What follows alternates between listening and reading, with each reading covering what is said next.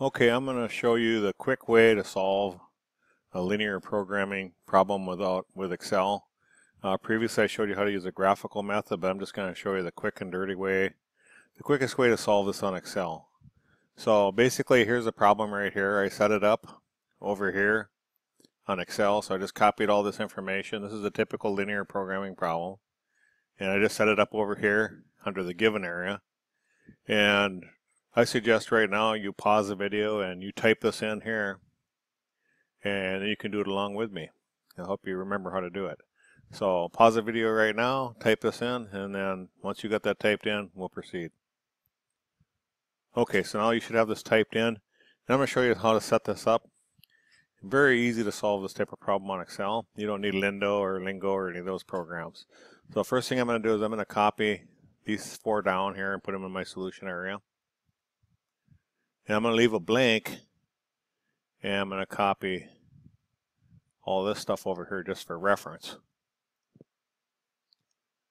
Okay, and we're going to try and guess. We're going to try and guess these two, so I'm going to copy them down here. And right now I'm just going to put some numbers in there. I'm going to have Excel change these numbers to maximize this Z. But I'm just going to put my guess in here first. And you'll see when I run this on Excel, it's going to change those numbers.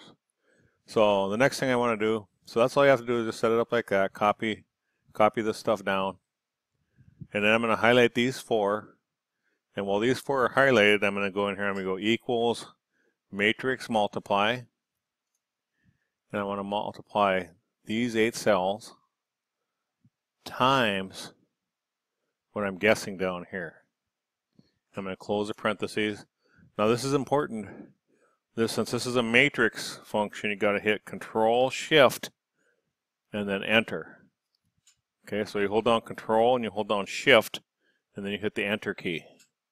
All right, so you're going to hold Control, Shift,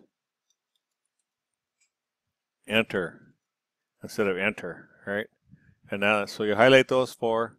Let me put the formula right here.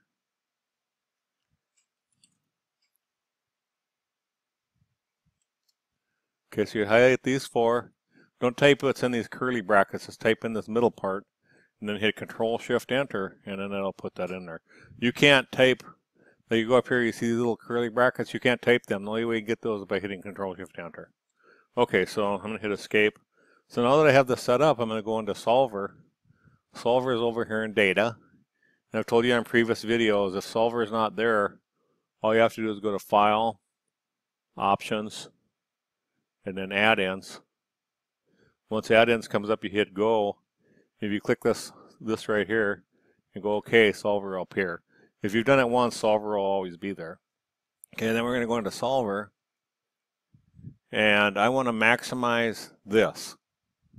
So this has to be maximized, and I want to change these 2 cells here that I guessed. I have to add some constraints. I'm going to say my durability is greater than or equal to 40. I'm going to add another one. I'm going to say strength is greater than or equal to 24. I'm going to add another one. I'm going to say time is less than 14, and I'm going to go OK. So I have my constraints in. I'm going to have this clicked here, make unconstrained variables non-negative. That's what that's for right there, right? Okay, so I just messed this up, so I'm going to have to highlight this. Okay, that's my objective. I got to maximize. So this here just takes care of that. And you want to make sure this is in simplex LP. And if you go to Solve, and I go OK, you'll see it changed everything here. So this has changed from 3.3 to that, so that's my answer. That's where it maximizes. And this is the value at maximum.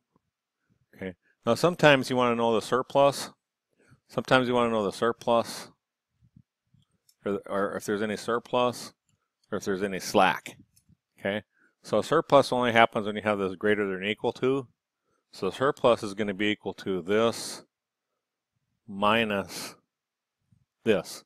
So there's no surplus there, but the strength does have surplus. And the slack is only when it's less than or equal to, and the slack would be equal to this minus this. Hope I forgot to put an equal sign.